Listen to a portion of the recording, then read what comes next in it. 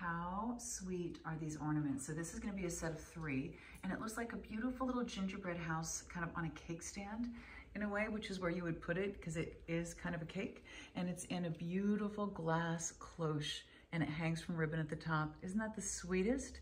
You're gonna get a set of 3, they're an assortment, they're really, really sweet. I just think these are the kinds of things that are fun and whimsical and happy on a tree. Anything that has to do with the kind of food that we love during the holidays.